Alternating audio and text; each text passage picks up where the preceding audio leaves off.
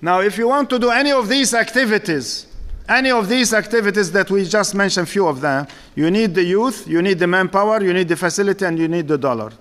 There is nothing free. Unfortunately, Muslims want everything free. They want Jannah even free. I said, no way, you will never ever enter Jannah free. Rasul sallallahu alaihi wasallam told us, حُفَّةُ الْجَنَّةِ بِالْمَكَارِهِ وَحُفَّةُ النَّارِ بِالشَّهَوَاتِ. Jannah with blood and sweat. You will never enter Jannah peacefully unless you work day and night.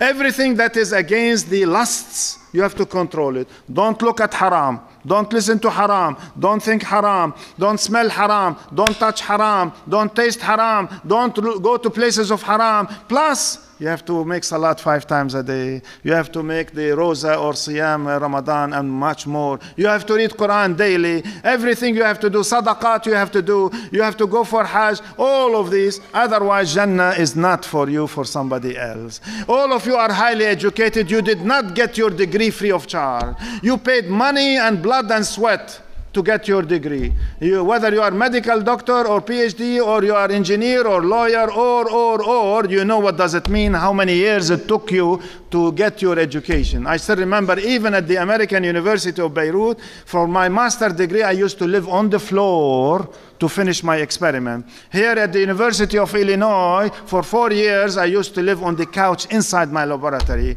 and stay 24 hours behind my experiment. And you know what does it mean? Blood and sweat. You think you want to go to Jannah free? No. And therefore, as much as you have paid money, time, effort, energy for your academic education, you have to do much more for Jannah. Otherwise, Jannah is not for us.